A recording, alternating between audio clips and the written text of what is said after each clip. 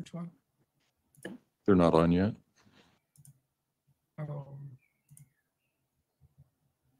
Okay. Look at her, look at her.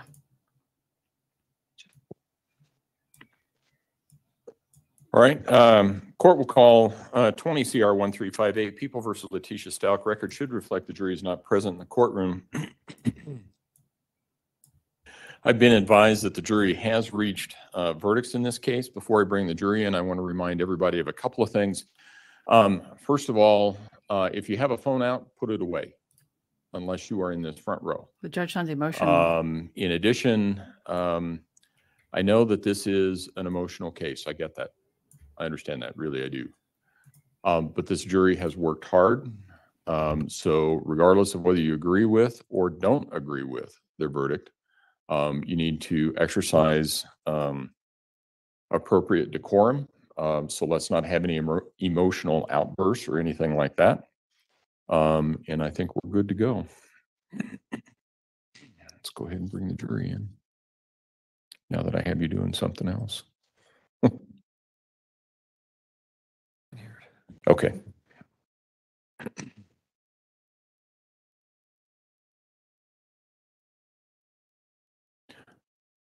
But they all seem to be on.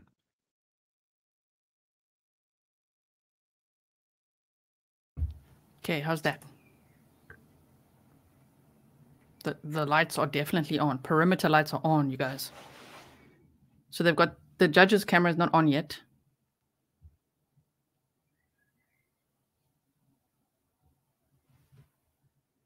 It doesn't matter to me. I see it. So long as it's broadcasting, I just wanted to make sure that was not the issue. Oh, she's looking nervous.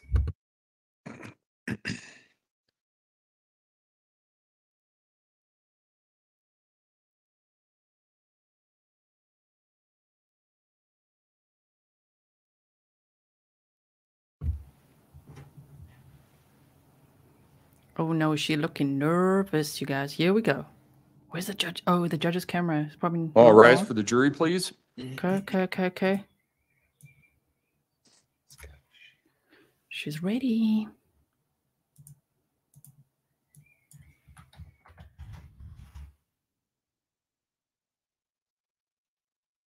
Guilty shot. Thank you. May all be seated. Here we go. Court will recall 20 CR 1358, People versus Letecia Stauch. Record should reflect the jury has returned to the courtroom. Good afternoon, ladies and gentlemen.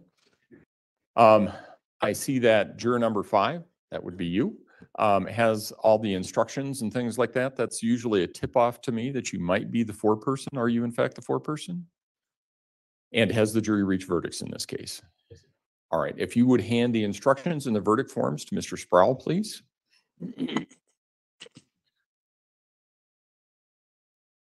Thank you. Turn the judge's camera on.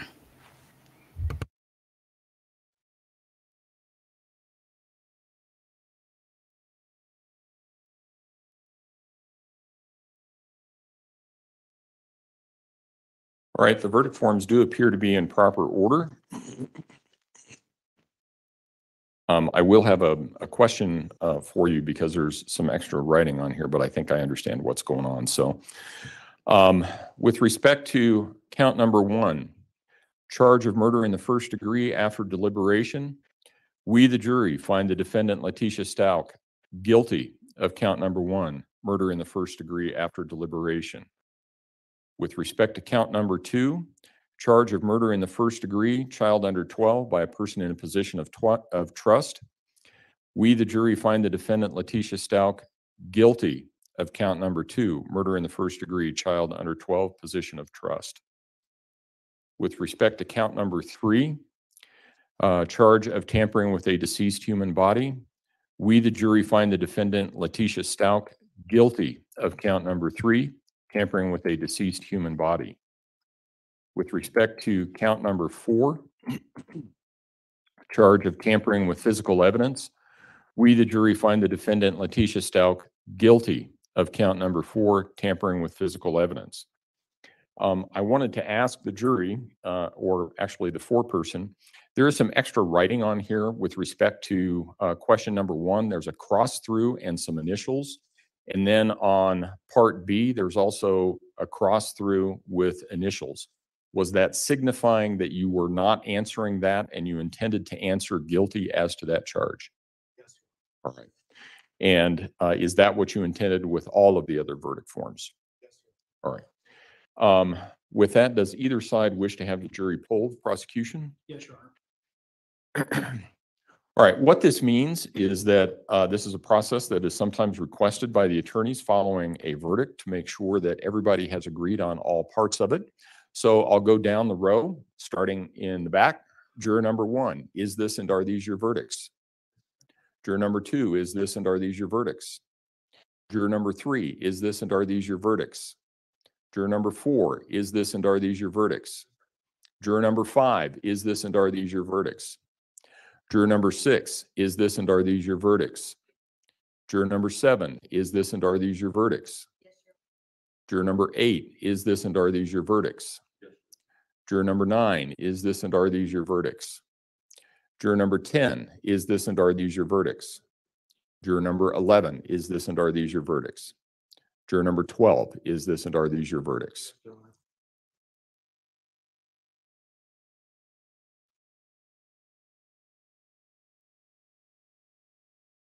I want to thank all of you for your service.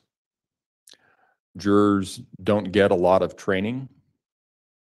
However, you all were selected because you were willing to be open-minded and impartial, and were willing to make decisions based on the facts and the law. You, the jury, heard and saw the evidence. You paid attention all day, every day. Someone else may tell you they disagree with your verdict or some aspect of your service. They may want to express their opinion on the matter. However, we didn't ask them for any of their opinions. We asked you for your judgment. We asked you for your verdict based on the law and based on the evidence. Someone else may tell you they think they're better and smarter and more intuitive than all of you were. Ignore them. As a judge, rarely does a day go by that I don't make somebody in the courtroom mad. The fact that some people may disagree with your verdict or the law only means that those who disagree with you were not carefully selected to be fair and impartial. They did not take an oath to follow the law and to judge all of the facts, and they see it differently from you because they didn't see it all from the perspective you did. And they did not discuss the facts with 11 others who were also fair and impartial and sworn to follow the law. You decided this case. This verdict is your verdict. And this is the verdict in the case. No poll, no approval or disapproval, and no press analysis changes that fact. This is the verdict in the case. The press or someone else at some point may wish to talk to you. We live in a world of exceptional voyeurism in reality TV, and this is about as real as it gets. They may try to dissect the evidence, your thought process, and your decision. It's a free country. Anyone can ask you anything about your verdict. You can answer if you choose. They can also, however, respect your privacy and allow you to contact them only if you want to talk to them. And if you don't want to, you don't have to talk to anyone about your verdict. If you do talk with someone, you can tell them as little or as much as you like. Someone may even ask you to give an affidavit regarding some aspect of your jury service. You're free to give an affidavit. You're free to decline to give an affidavit. That is a personal decision you are entitled to make. If anyone continues to talk to you after you have told them you do not want to speak about the matter, or becomes critical of you or your jury service, please report that incident to me. Again, I want to thank you very much for your service. Without honest people of our community serving on jurors, we cannot secure the right to a jury trial in this country. And it's a very valuable and a very important right. I want to leave you with some language from a case that was decided by the United States Supreme Court in Louisiana versus Duncan. In that case, an individual was denied the right to a jury by trial, or a trial by jury, sorry. And that case went all the way up to the United States Supreme Court. And the Supreme Court sent it back to the state of Louisiana. And it said, you need to give this man what the Constitution requires, which is a trial by jury. And when it sent the case back to Louisiana, it said, we believe that trial by jury is fundamental to the American scheme of justice. Trial by jury is more than an instrument of justice and more than one wheel of the Constitution. It is the lamp that shows that freedom lives. Without your dedication and sacrifice, that lamp would not shine as brightly as it does. So I truly thank you for your service.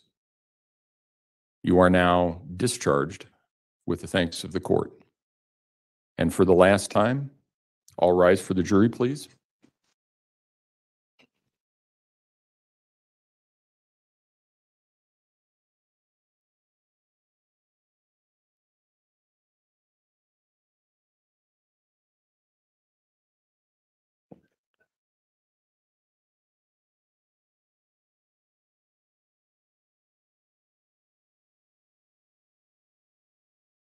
Thank you. You may all be seated.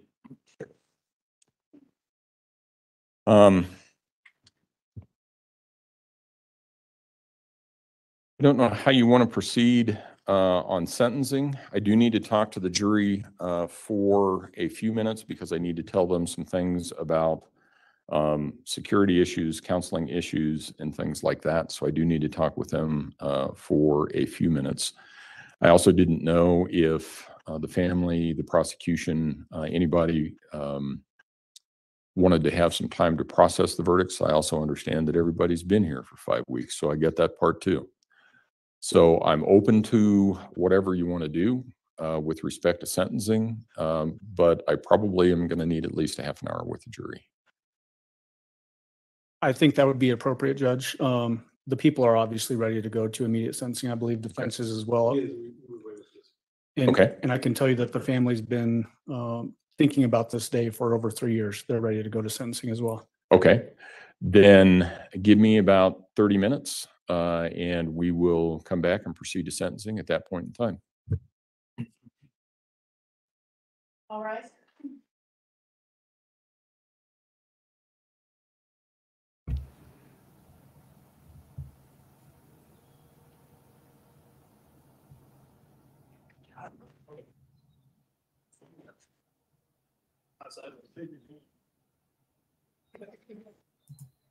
Man, the judge's camera is not on today. There you could see Al right here. I'll just try to zoom in a bit.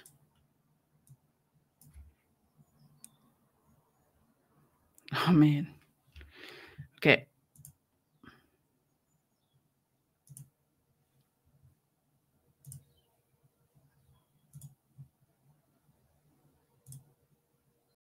Statement to the court is Nicole. All right. And I'll have each person spell a name for the court report. Yes. All right. Just step up to the podium there and just state your name. Sound is on. Victim statements. Nicole Mobley, Nicole Mobley.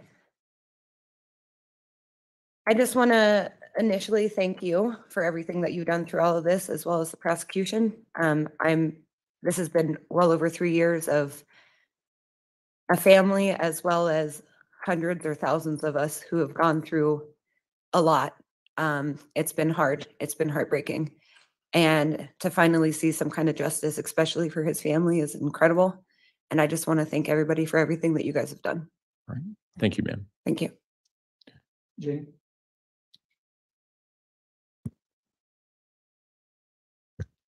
They said the judge's mic wasn't on, but you can hear now, right? We can all hear.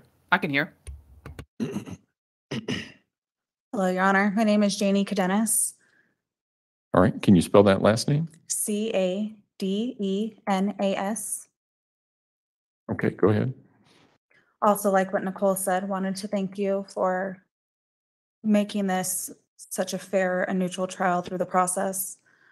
I am here today as I have sat with the family for the last 3 years as a community member in Lorson Ranch who has watched the turmoil that this has caused everybody in our community. 3 years ago,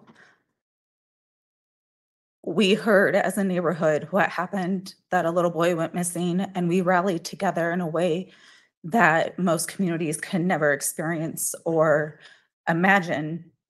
We came together and we helped find ways to get media involved, to get search parties involved, to do everything we could to be of assistance to find this little boy, because Gannon wasn't just a neighbor, he was all of our little boys. For months and months until he was found, we were all scared to let our kids go outside because we were scared that they would be kidnapped. We didn't know what was going to happen.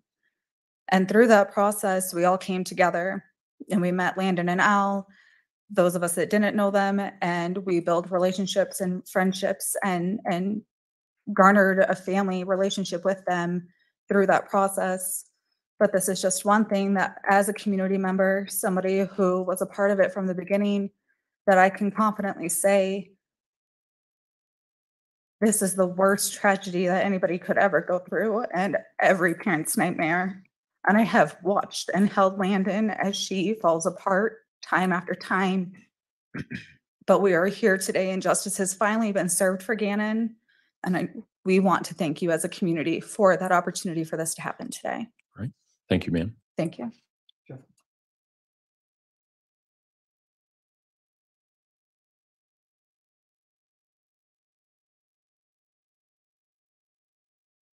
Thank you, Your Honor. My name is Jeff Davenport, Jeffdavenport.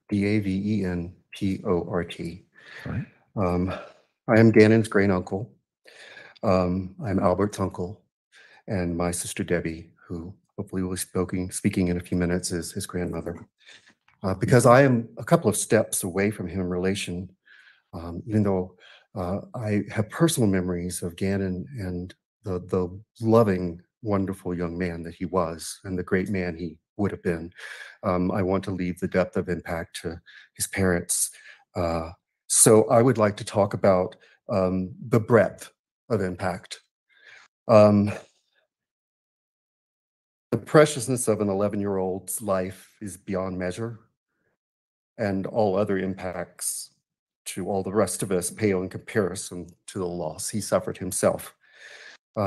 But this now convicted murderer did not just murder Gannon. She murdered all of the love and joy and encouragement and security he would have brought to all those he encountered throughout his life. She murdered his children and his grandchildren and all of the joy and love and encouragement and security they would have brought to all those they encountered throughout their life, and so on and so on. She murdered his junior prom, his senior prom, his high school graduation, his college years, his career, his marriage, his retirement, and his golden years.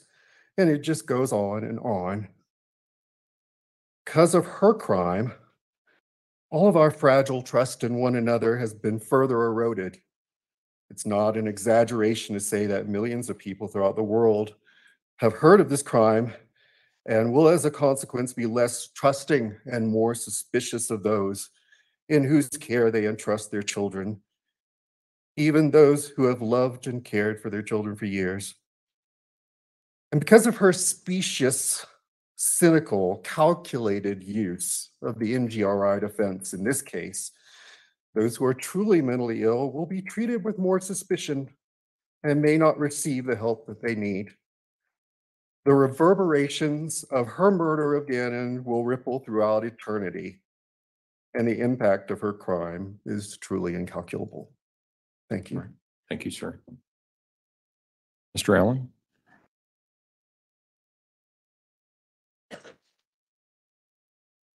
Okay. Okay. Thank you, Judge. Veronica Birkenstock, spelled Veronica, Birkenstock, Birkenstock. I am Mandan's aunt, Veronica, or Aunt V, Gannon's great aunt. Nothing in life prepares you for the murder of a child. No one ever thinks this can happen to your family. A little over 3.5 years ago, I got a call, a very dreaded call, that I needed to come and be with Landon. For over 3 years, I have dear left her side in all the hearings, all the motions, and all the hearings that the defendant decided not to come to because she didn't think it was important. But regardless, we showed up, and we showed up for Gannon. I want to talk about forgiveness today because as a Christian, I have to forgive, not because I want to, because human flesh does not want to. The judge today, on behalf of Landon and I, we want this court to know that we have forgiven Letecia for what she did. God is the ultimate judger. But I pray today that you, Judge, will give her what she deserves on this earth and will let God do the rest in eternity. I don't know if this is appropriate or not, but I would like to leave this Bible. And at some point in time, if you think it's okay, to give to Letecia as she serves her life sentence. And we hope that will be the punishment that you render shortly. But this is a life application Bible. For the rest of her natural life, I hope she will read the Word of God. And I hope that she will turn from her evil ways and the things that she did to our family. I have sat here for 6 weeks, and I have listened to the horrendous things that she did to my nephew. I don't want the last memory of him to be what she did to him.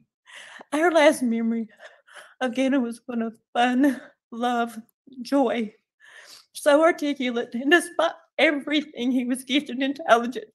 He wasn't supposed to live. The day he was born, the doctors told us he had really no chance. He weighed 1 pound and a few ounces. I'll never forget the picture that Albert sent when he took his wedding ring and it would fit all the way to his shoulder. For months, I saw Landon and Albert pray over their baby. And one of the happiest days was the day he got to come home. And I was there with them. I got to spend the first night holding him for the first time and looked in his beautiful little eyes, and he fought so hard to get there. His 11 years did have impact. And I want us to remember Gannon as who he was, not what this evil deed did to his memory. He is our hero and will always be our hero. Letecia tried to steal many things from my niece. She called her a drug addict. She called her homeless when she was in the hospital having her 3rd child. She was there for months and months trying to save her life and her baby. She wasn't homeless. Landon's a good mother. She loved her children. And she loved Gannon. And her only son was taken away by someone who was just ferociously jealous of my niece. With all that being said, I pray that you will give her the sentence that she deserves. But I also pray that God will forgive her if she repents and turns from her evil ways. All right. Thank you. Mr. Allen?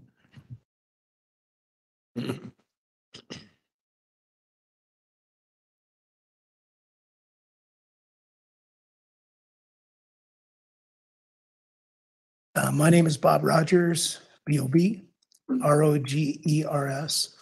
My wife Patty and I are grandparents to Lena and Gannon, who we never had the opportunity to meet in person. Over the past couple of years, there's been a lot of tears and challenges with Al, who hopefully helped him walk through this tragedy.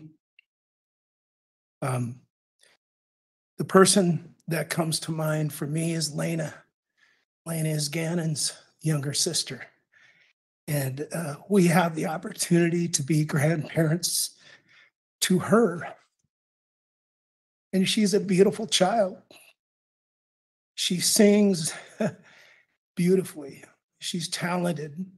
What she doesn't have is an older brother to stand beside her as she goes through her life. She still mentions Gannon quite often, her brother. We never want the spirit of Gannon or the memory of Gannon to be lost. So I just am a loss for words. Thank you. All right. Thank you.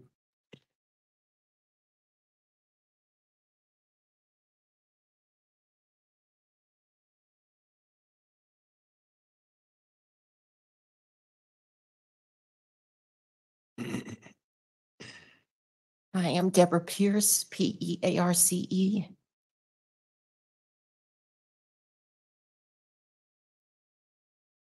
Sorry.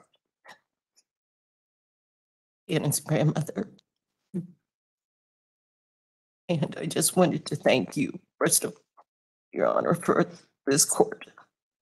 Everything that's been done for everyone who has so carefully and impartially cared for this case, for this loss of this precious child.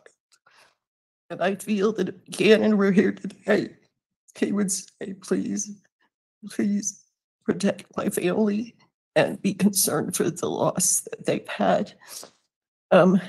This has gone from my children to my grandchildren, little children who lost a cousin who never understood why something like this could happen. If he were here today, he would say, please take care of my family. Make sure that they're protected as time goes on and as this life goes on. And obviously, to help us to go forward in this life. Thank you so much. Thank you, ma'am.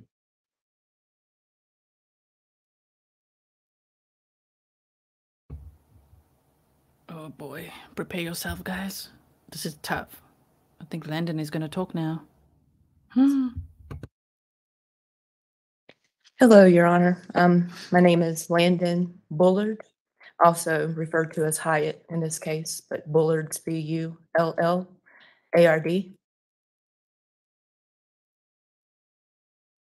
I miss you, Gannon, and I love you to the moon and back again. I know every day you're with me and your sisters, but that will never be taken away. The ache that I have for you, to hold you, to hug you, to tell you how much I love you, and to see your smile in your innocence. I remember all the pain your dad and I suffered with having children. It was never easy, and we were always fearful through the process. On September the 29th, 2008, our lives were forever changed. Our first biggest blessing came into the world, weighing only 1 pound and 6 ounces. You fought all the odds and developed a personality and a smile that's larger than life. You became my hero that day. You forever changed my heart and my life, and that will never change. That is something that can never be taken away from me. You came into this world fighting. And unfortunately, you left this world fighting. Your Honor, she fought against someone that he loved and trusted. Someone that myself and Albert both trusted and loved. Someone who can never understand what it means to love or trust anyone but herself. For more than 3 agonizing years, I've often wondered what I may say, or if I would even be able to. For 3 years, I have questioned every single possibility and scenario. For 3 years, I have tried to forgive you, but I can't. I want to. But no parent should have to bury their child. No parent should have to see or hear the horrific things you have done to the whole family. She has taken away the most precious gift in this world. Not just my family, not Al's family, but your own family. She destroyed dozens of lives of people who never wanted to believe that she could have done this. She knew how special Gannon was, and she knew what meant to most to me. I, in my heart, can never understand her hatred and insecurities. When it came to me, I did love her. Mother to mother, I trusted her with my children while trying to survive a complicated life with my third child. And she used every opportunity to write a narrative of my life to try to take pieces of my life. When she already took some of it, that still wasn't enough. She searched. I lost my place. I don't know where I'm at now.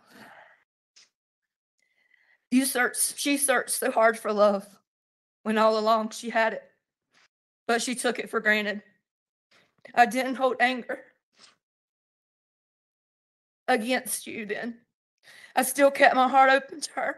You had so much love from Lena and Gannon, from Harley, her own daughter, that you willingly subjected to the chance of serving time for her crimes. Such an indicator of her inability to love anyone herself. You had support, appreciation for me, even when we couldn't see eye to eye, because I valued her for helping me with our children when I physically couldn't. Even when I was fighting for my kids, as you wrote, a false smear campaign against me and my children, and also Al. For me, I still appreciated that they were loved by you. So I thought. She had everyone fooled. She projected abuse and addiction claims against all of us, not just me, when all along she was the one harming innocent children. Anything to take the light off, manipulating us, breaking my kids, and murdering my son. I can't say that she ruined my life, because that will be some form of sick victory for her. Because even through this process, it's been a game to her. The people who listened doesn't know her style or her sly jabs. She's even made at Albert and I.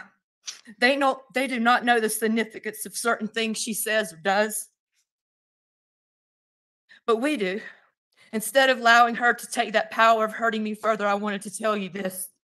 Let me tell you what Gannon has done. Even to this day, even after you murdered him and she tried to taint any positive image of him, he has caused families and communities to come together. Children and adults have given their life to Christ. He has called unity in times of trial. He is a hero. She even tried to steal that away. A cape, huh? The one image of Gannon that was created for the world. After it went national, TV begging for the return of my son, my hero. How dare her? How truly sick and cruel is she? You stole so much from this world. Gannon's cousins, aunts, uncles, sisters, new siblings, grandparents, and friends are missing a huge portion of their lives without Gannon.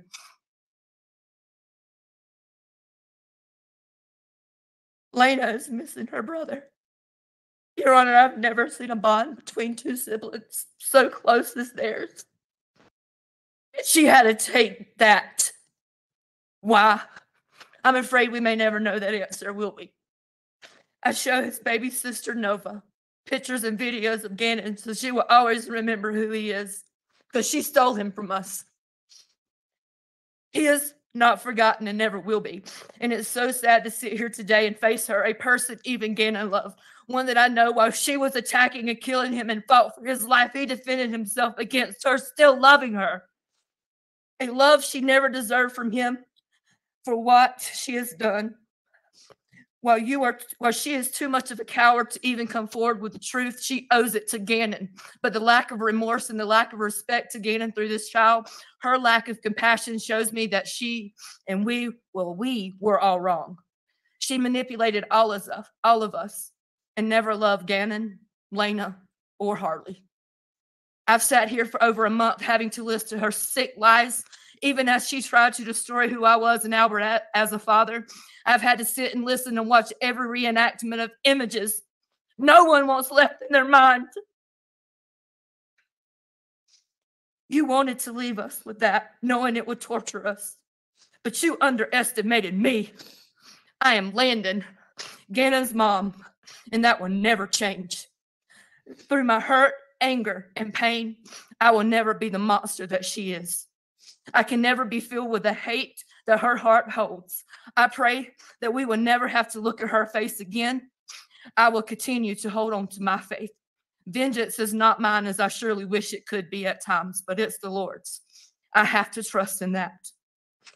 Thank you, Judge Warner, for your compassion, your patience through this trial. I want to thank the juror for their attentiveness and time that they took for justice for my boy, to the detectives, officers, legal team for every single second they've poured out into Gannon's case, and to the community for your countless hours. Tisha, that was her biggest mistake. You underestimated this community and this defensive team, Lorson Ranch.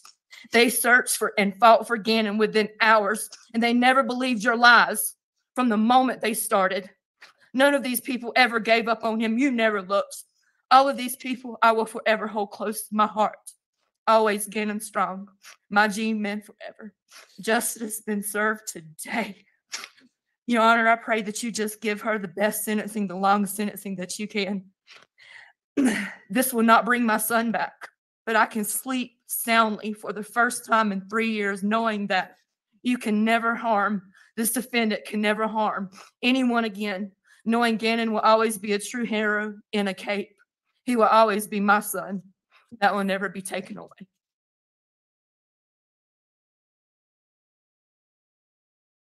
Thank you, ma'am. Mr. Allen?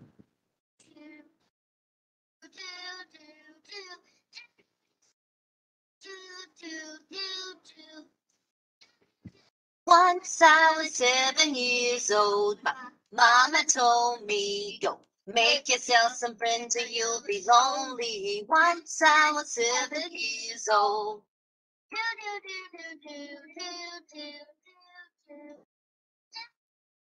It was a big, big world, but we thought we were bigger. Pushing each other to the limits, we were learning quicker.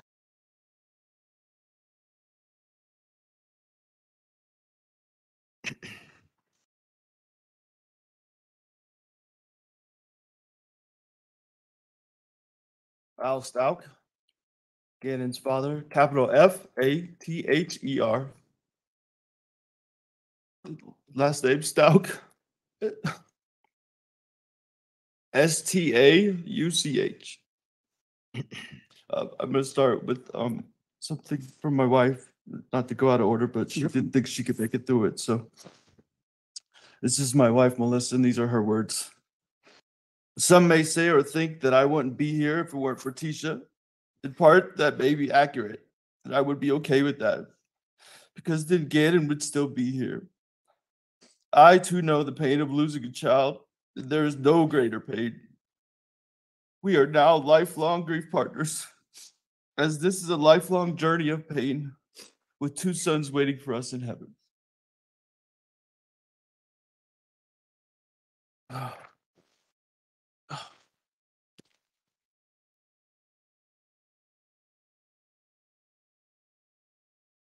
I have some words from my daughter, Elena. I will address in the middle of my speech, but they're written in yellow, so I don't know if I should leave it to a child. Out of the night that covers me, black as the pit from pole to pole, I thank whatever God may be for my unconquerable soul. In the fell clutch of circumstance, I have not winced nor cried aloud. Under the bludgeonings of chance, my head is bloody, but unbowed. Beyond this place of the wrath and tears looms but the horror of the shade, and yet the menace of the years shall find me unafraid. It matters not how straight the gate, how charged with punishment the scroll. I am the master of my fate. I am the captain of my soul. The poem I read is named Invictus, translated from the Latin means unconquerable. I quoted this same poem at Gannon's memorial here in Colorado Springs back in August of 2020. Why August of 2020? When his body was ripped to shreds on January 27th? Well, as we heard testimony to, his body was found 1,370 miles away. And then the process to identify his maggot-infested remains withheld him from us until July 2020. As I stated in my testimony on the stand, Gannon was born severely premature and barely filled my two hands the first time I held him. At the end of his life, after his body was cremated into a pile of ashes, he was ultimately no bigger than the first time I held him. As brutal as the wait became, I'm thankful to God and the bridge workers for finding him and returning his precious body to Landon and I. I quote the poem Invictus again, not to boast of my strength and perseverance, Your Honor, but to say to the world, I alone can control my actions and reactions.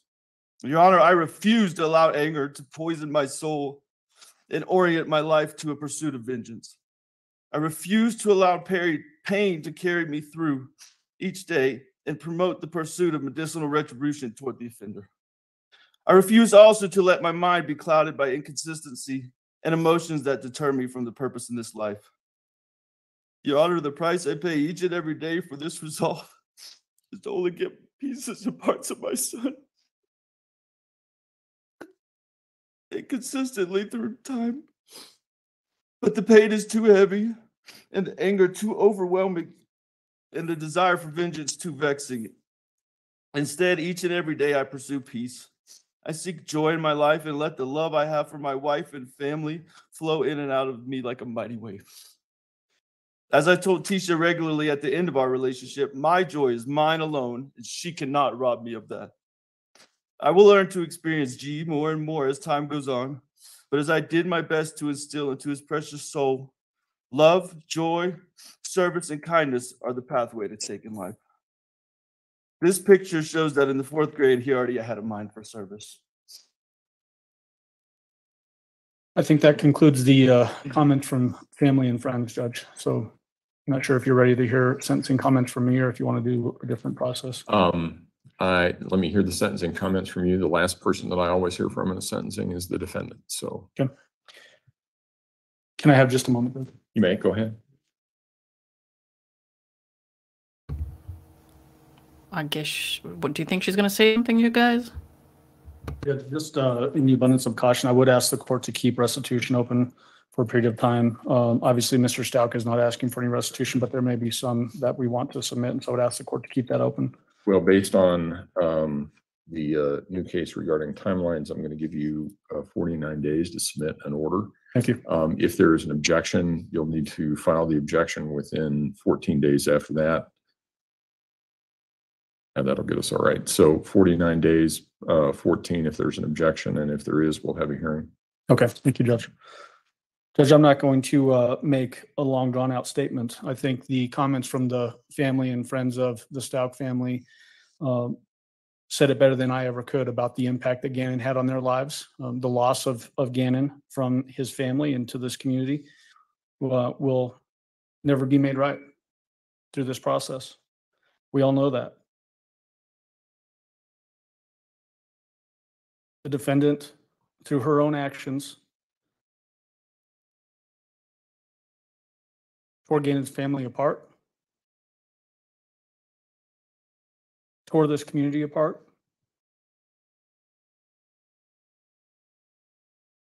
And at the same time, I've never seen a community come together the way this community did in the face of such tragedy. Over an 11-year-old boy who most of us never knew.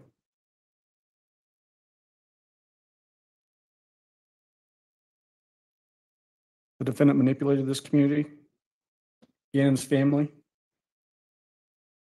the investigation.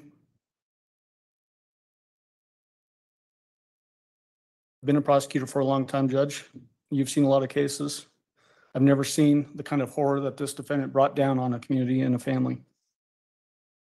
The torture that Gannon had to suffer in the last moments of his life are unspeakable.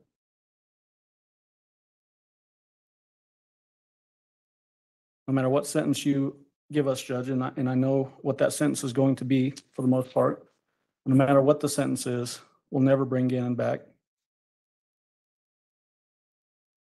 But it will go a long ways towards healing this community. I hope healing Landon. I hope healing Al.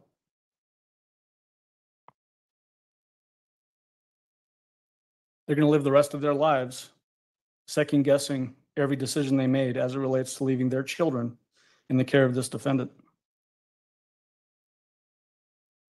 Through no fault of their own. Judge, on count 1 and count 2, count 2 merges into count 1. The only sentence available is life in prison without parole. As to count 4, tampering with a deceased human body, driving Gannon's body over 1,300 miles away, hiding it from view, hoping it would never be found, ask for the maximum sentence of 12 years, Judge, and that it be running consecutive to the life in prison without parole. Tampering with physical evidence is an F6. It's 1 to 1.5 years. I ask that you give max on that as well and run that consecutive. Judge, we do have that other pending case, 20 CR 3170, hanging out there. In the grand scheme of things, well, I'd love to prosecute this defendant for that charge as well. In the interest of justice, I would like to see this defendant in Department of Corrections custody as soon as possible. And so we are dismissing that count or that charge. Thank you, Judge.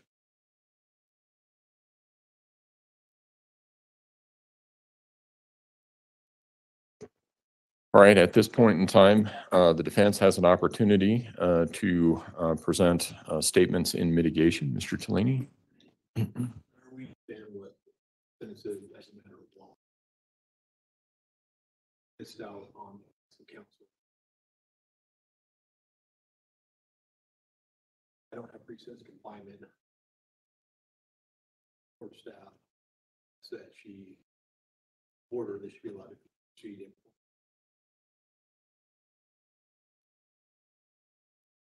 Give me an order. Yes, sir. Okay. And Ms. Stauch, I heard what your attorney had to say, but I need to hear it from you. You have a right to address the court at this point in time regarding any matter that you want me to consider for sentencing. Do you have anything that you wish for me to consider, ma'am? All right.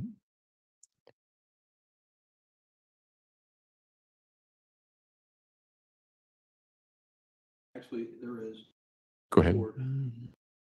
Consider this or request to admit, reflect a request for her to be placed in San Carlos.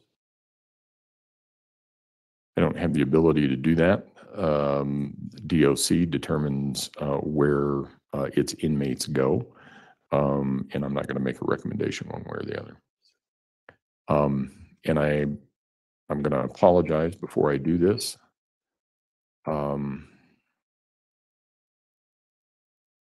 I've heard a lot. I want to take about 10 minutes to put my thoughts in order. I'll come back with my sentencing at 3:25. All rise.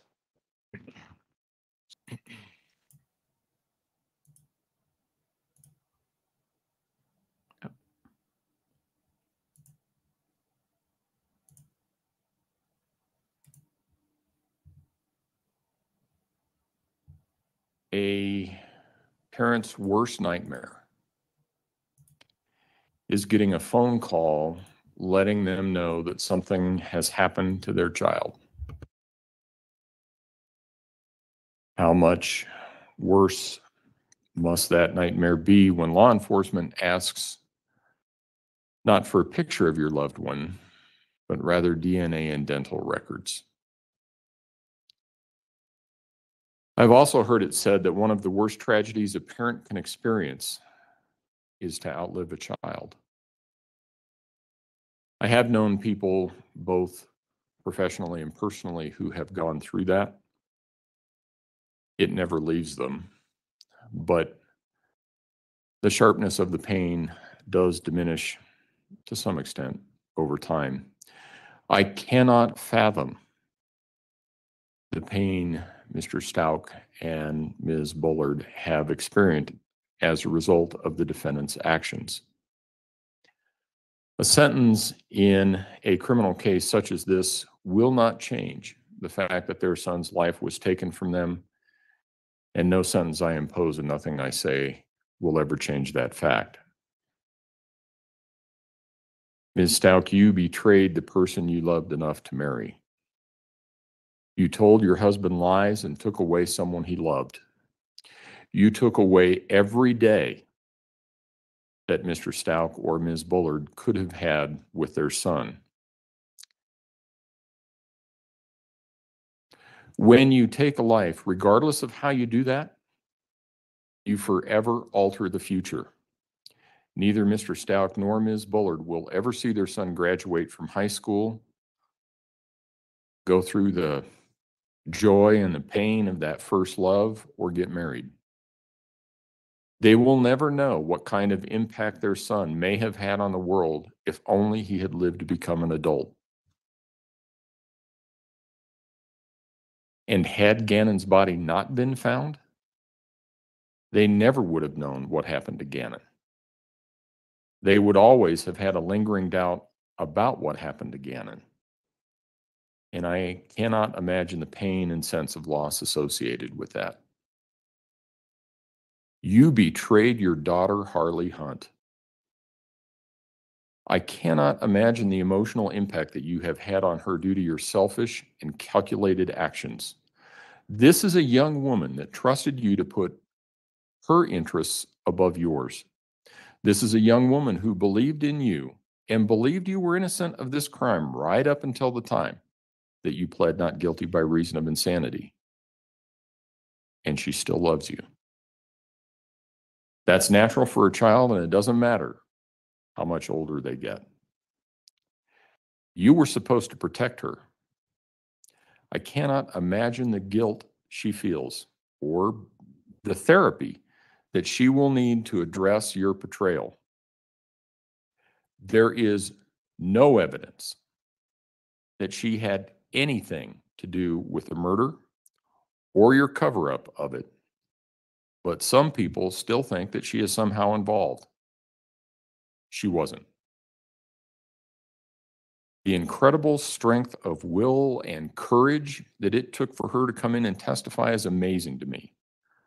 But she did it because, as she said, it was the right thing to do. And while thankfully she didn't testify, let's not forget about Lena. You betrayed her too.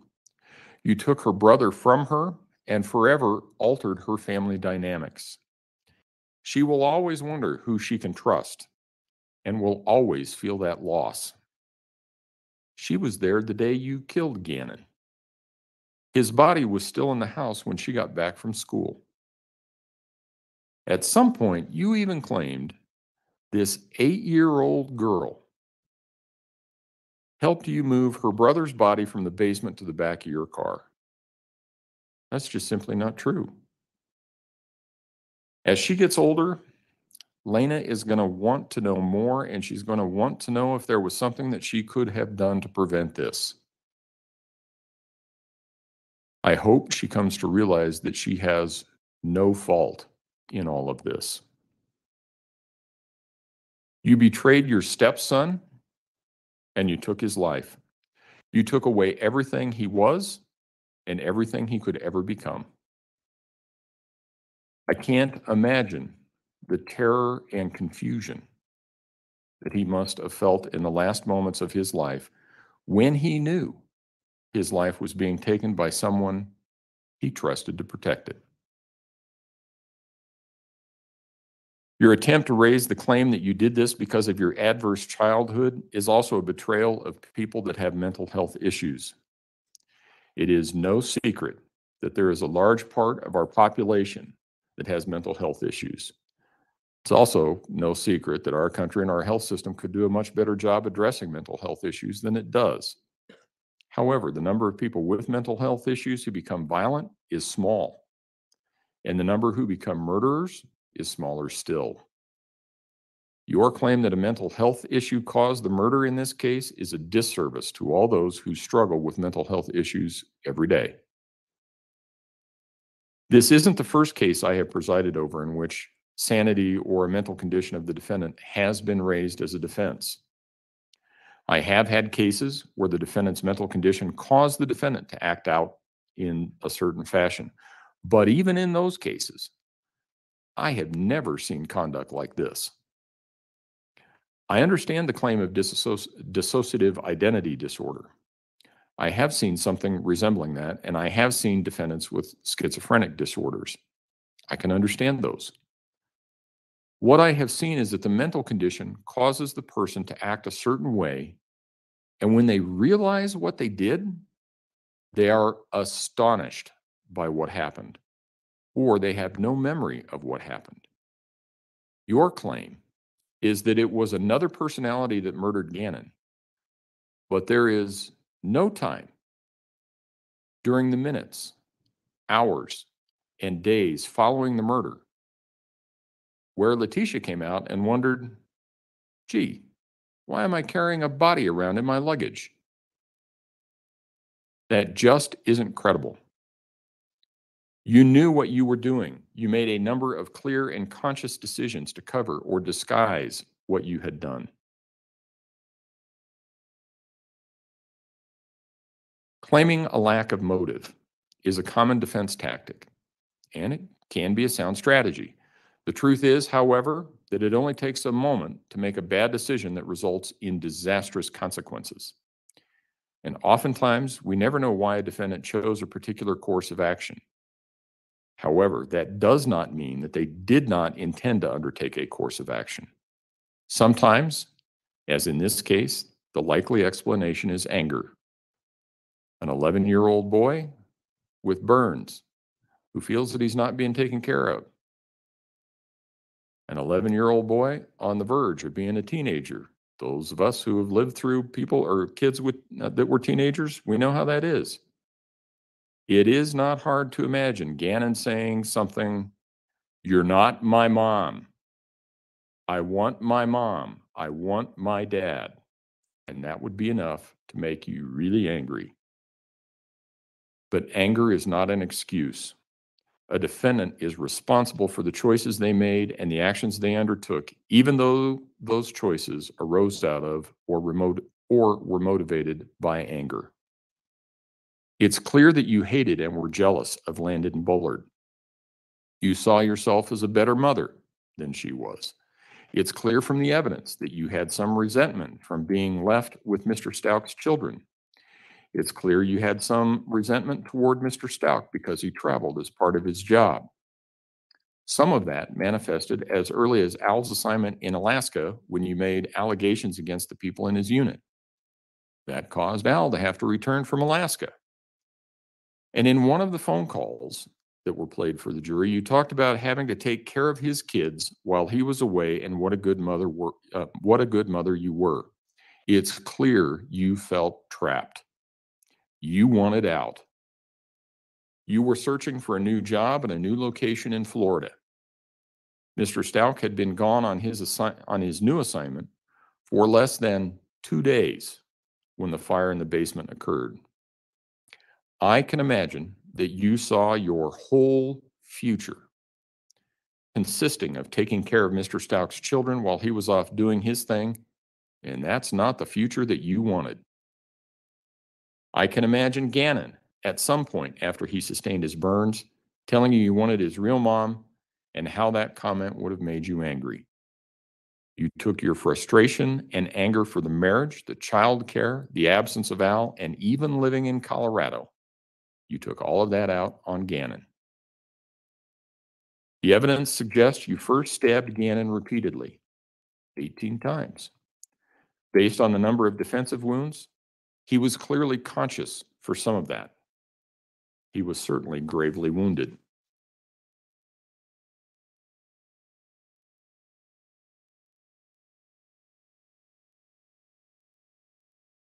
And chillingly,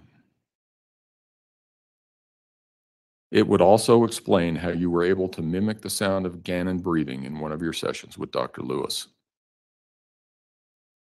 Those were probably close to his last breaths. He was dying but not dead. The evidence could also lead one to conclude that he either fell or rolled off the bed where you shot him in the head and then beat him with the butt of a gun or a baseball bat. That would explain the blood found at different levels on the walls in Gannon's bedroom.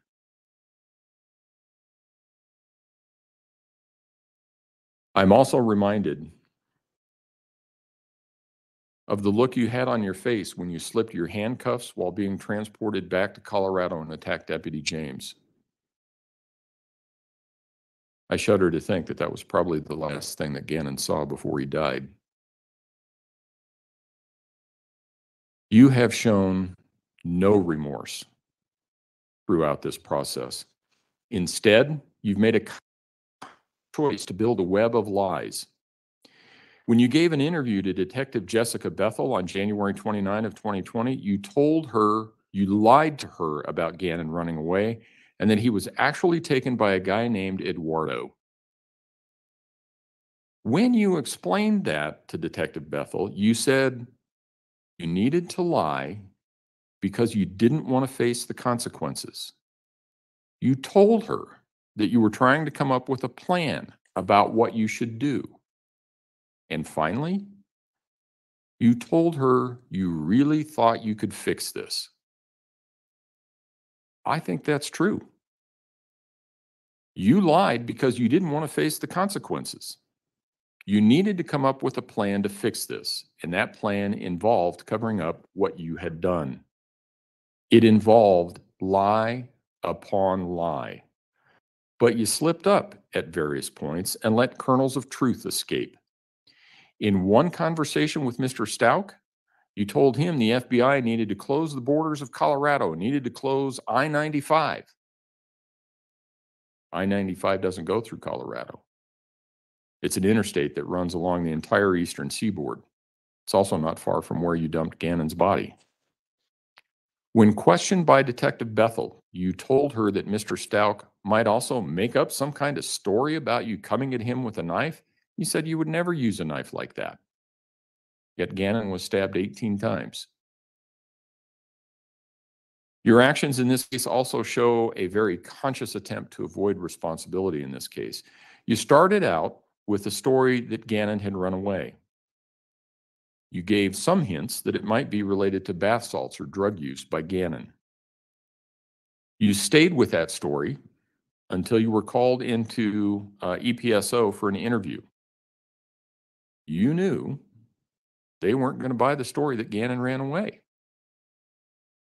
Then you came up with the abduction. And you stayed with some iteration of that for a long time. But all of those versions had one thing in common. You were always the victim. In one, you're beaten and raped and Gannon was abducted. In one, someone stole Gannon out of a truck in the parking lot. In another, you let someone drive Gannon to a hospital to take care of a head injury that he had after falling off a bike. In all of them, you could claim it wasn't your fault. You were just in the wrong place at the wrong time. Then you got arrested. You stuck to the story that it was someone else that took Gannon.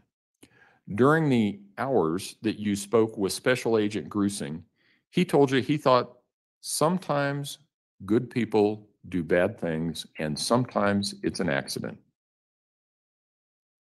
Then they found Gannon's body. Then you saw the mountain of evidence against you. And this is a mountain the size of Everest. What was your position after that? Well, it was an accident. And you, Letecia, didn't even do it. It was Maria Sanchez. You carefully crafted your new story to continue to avoid responsibility. It also allowed you to take advantage of the out that Mr. Grusing and Mr. Stauch suggested much, much earlier when they asked you if this was an accident. Now it was an accident. Your Maria Sanchez personality shot Gannon by mistake because she thought he was an intruder in a cape. Multiple personalities is not credible in this setting, as regardless of how many personalities you have, you only have one body. I have presided over cases where a mental disease or defect prevented a defendant from remembering the course of events, including the commission of the crime. Without exception, those defendants have been terrified when contacted by law enforcement because there was a period of time in their lives that they could not account for. Their body may have sustained an injury, and they don't know how it happened. They may have some new object in their house or on their person, and they have no idea where they got it from. We all have free will, and we all make choices based on that free will. The people who suffer from the mental disorder you claim are terrified because their free will has been taken from them, and they are being subjected to things and experiences they don't understand and don't have any recollection of. You didn't behave anything like that. One of the purposes is to impose an appropriate sentence for the criminal conduct that occurred. Another purpose is to punish an offender by imposing a sentence that takes into account the seriousness of the offense. Yet another purpose of sentencing is to prevent crime and promote respect for the law by providing an effective deterrent to others likely to commit a similar offense. Anyone who's been in my courtroom before knows that I've said sentencings are the most difficult thing that I do. That's especially true in cases where someone has lost his or her life. Nothing I or the law can do will ever bring that person back. I have handled hundreds, if not thousands, of criminal cases over the years. I think at this point in my career, I've presided over something like 200 jury trials. I've sentenced hundreds more defendants pursuant to plea agreements. This is not the first murder case that has come before me. This is not the first case I have presided over which involves harm to a child. This is not the first case I have had where a person who was in an unhappy marriage committed a crime. Sadly, statistically, there is a high correlation between violent acts, including murders, and family members. I have had a number of cases which have demonstrated one person's capacity for cruelty toward another human being. I can, however, say without hesitation that the facts in this case are the most horrific I have ever seen. Your conduct in this case deserves the maximum punishment that I can impose under Colorado law. As such, with respect to the charge of first-degree murder after deliberation, I remand you to the custody of the Colorado Department of Corrections for the remainder of your life with no possibility of parole.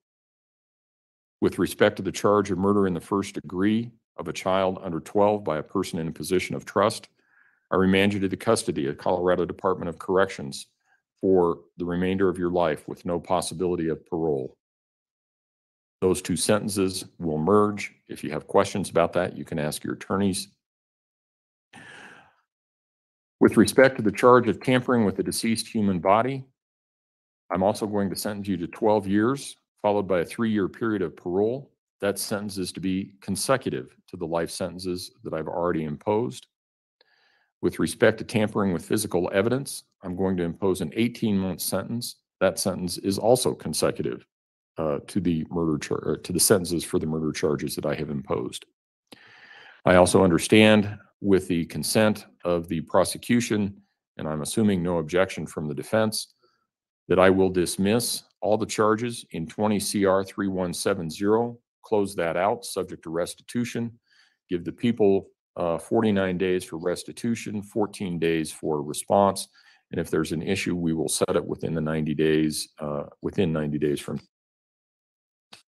I think that resolves all outstanding matters.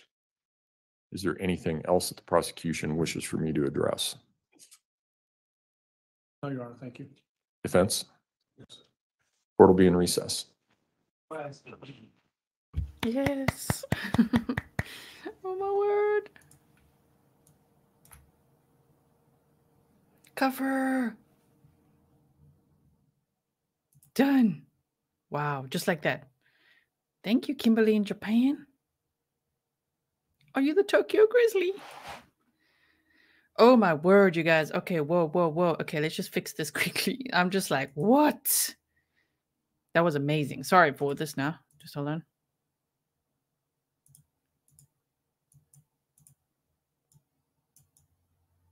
Okay, mic check. No words. That was incredible. Amazing. Life imprisonment with no possibility for parole. I can't even clap any louder. It's like, she's cuffed. Yeah, she's cuffed. But I just mean, like, we want to see it more. Like, cuff her. Just get out of there. Goodbye. I can't. Okay. Wow. Streaming in a moment like this is kind of hard because I'm just like, what? I feel like you guys are feeling.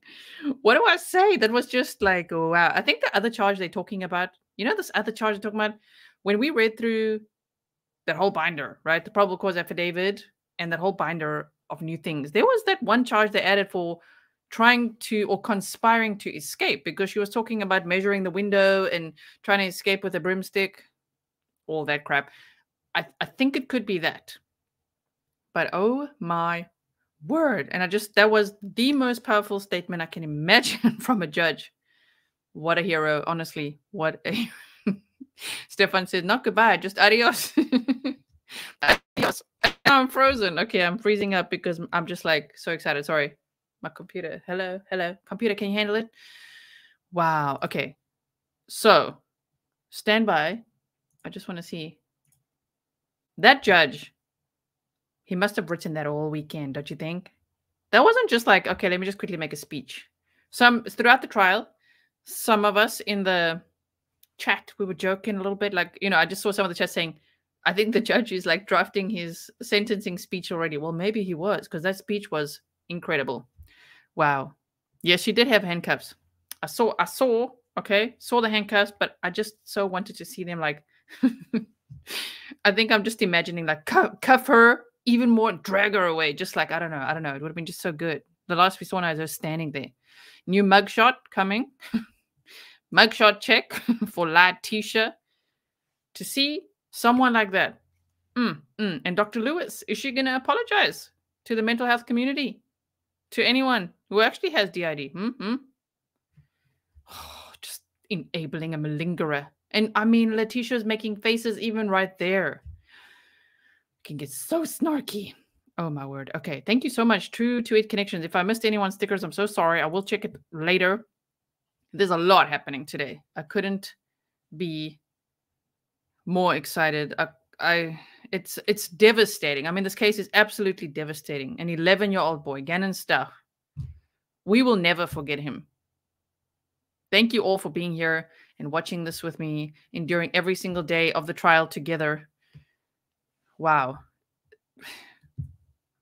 I couldn't imagine a better judge's speech. The victim impact statements. Wow. Christina Alaska says assault on the officer. Oh, those charges too. Yeah. There's actually quite a few because there was some other. She was also charged in jail with wanting to escape, conspiring to escape, assault on the officer and injury to Bethel. Those. They don't want to hold up her like going to prison. Oh my word, I can't wait. Oh my word. Just yes. Check her in there. Check her in. She'll be like, where's my kosher food? No, bye-bye. We don't have that here. Goodbye. Can't help. Thank you so much all for being here with me through it. I don't think I could have done it without you. It was amazing to have you here with me every single day. The Silver Leaf says, wish you would have given Elle's name back and stripped her of ever using it again. Maybe that'll still happen. I mean, although can they enforce that? I mean, I suppose. Why does she use it? That just bugs me so much. Blue hearts for G-Man and red for the judge. Yes, I mean, I can't imagine how Harley feels. This must be quite something, right? Lulu says, shave her head. Please shave her head. Yes, please. Wow. Okay. Thank you to all of you, even if you left for a bit because, you know, stuff and you came back. Thank you so much. And to those of you, to the 10,000 of you who stayed here with me throughout the whole stream, throughout glitches, sound issues here and there, things happening, I don't know. Thank you. I really appreciate it. You're very, very loyal and very nice. And I feel very supported through all of this as well. Okay, well, I don't really know what to do with myself now. I can't just like now. I want to talk to members soon, but let's do that maybe tomorrow or so, because now I just have to, I want to process that. And I just want to go check out Elle's impact statement again, because there was a little bit that I missed. You guys were still hearing something. I couldn't hear a thing. It just bombed out there. I think this stream, as I told you, this WebEx one was set up a little differently than before. So I was like, I don't know. There were a couple of glitches, a couple of things, but I'm so glad we saw most of it together there. Oh, Jean says, we love you, Gisela. Thank you. Thank you so much. Thank you. And Angie, thank you so much. True to It Connection says, excellent coverage. Now, don't worry, you guys. Thank you so much. I see a lot of you are like, what are we going to do now? And oh no, like, I know we're all going to miss each other, because I understand we've all been here for many hours every day. Now, that press conference, that I do want to see. Let's see if it is something. Is there something? Neon zebra spots. I love zebras so much. Thank you for reminding me actually of that, because I do want to see if there's something like that. Wait for it. Let's look. Let's look. CBS Colorado. I don't see anything there. If you have anything, send it to me on email, okay? No press conference. Okay. I'm sure they're all exhausted after that. Delta Dawn says she needs to pay for therapy for everyone involved with this trial, including us, with her organs. Broke the rule, sorry. Well, don't worry. The rule is don't use all caps in the whole sentence, but it's okay if you mean just writing it there. With her organs. She needs to pay. I don't know, man. We need to now look up what that prison is like, you know? What is it like? Especially if we could find anyone who's ever been in it. Are the women, you know, are they quite tough, you know, on each other, especially child killers? Wow.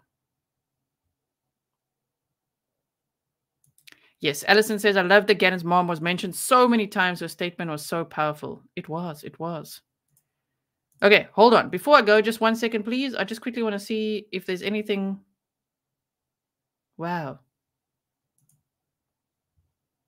That's amazing. We've got lots of detectives watching us, and they say thank you so much. Thank you, everyone, for being so kind. Roxy, thank you.